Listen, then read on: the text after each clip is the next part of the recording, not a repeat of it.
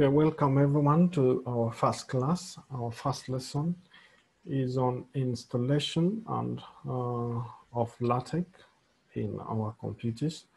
So the first thing that you need to install is text distribution. So if you're using Windows, just search for LaTeX download. We're going to download LaTeX 2.9, I think, from their website, latex.org. It's open source. That's why I like it. So LaTeX is actually open source. So we are going to go to the download page.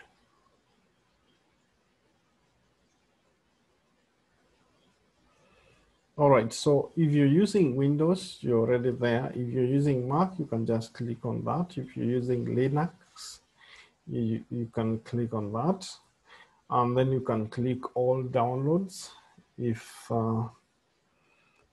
you want to, you're using majorly 32-bit Windows. This is very important because if you're using 32-bit, what you get here is for 64-bit. So the best thing if you're using Windows, go to all downloads, choose your choice here, make your choice here. If you want to install for 32-bit, that is if your computer is 32-bit, and 64-bit if your computer is 64-bit. So just click there once, and then you can just download. It's actually a big file, and since I have LaTeX, LaTeX, I don't need to download, but you need to download that. And then after that, you need to install it. You have to install the text distribution first before we install a text editor. So the next thing that we need to download is a text editor. I'm also preferring an open source. We have others that you will have to pay for, but I prefer TeXmaker or Text Studio, either of them.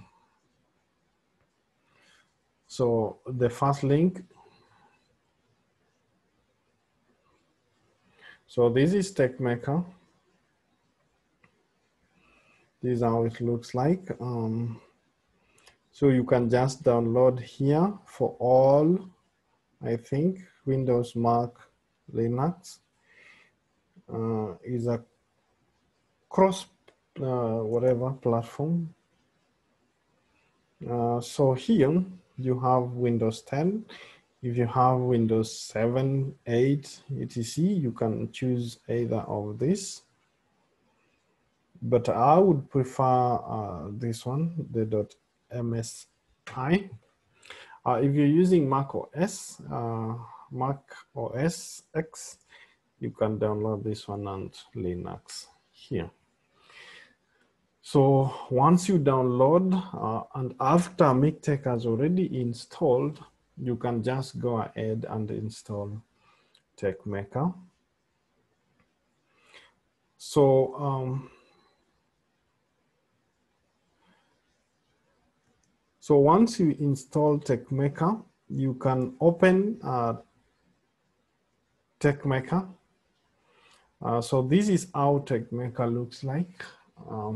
Once you open it, we have the normal icons, new document, open. When you have an existing document and you need to revisit, you can use this command, open, and then it will take you to the folder and then you can just open it. You have other icons, but this is the most important one here, which is quick build. This arrow is what you use to run the document in order to obtain an output. So we can also configure TeXmaker here to your preferences. Here on the right-hand side, we have a built-in viewer. Some people prefer to use external viewer. So this external viewer is something like, in my case, it's going to use Acrobat, Adobe Acrobat. So when I run my document, it's going to open in Adobe Acrobat Reader. But I usually prefer the embedded one, the built-in. So we have two types. We have a built-in, which is not embedded, and then we have the embedded one. So I prefer embedded one, which is, so for the embedded one, you have this kind of windows. So you have this output part. So when you run the document, you write your document here, you have your output here, and this is the message log. If your message log is not showing, you just need to click view and then click on this. In some cases, you also have the structure here, which tells you the document structure is the document structure basically.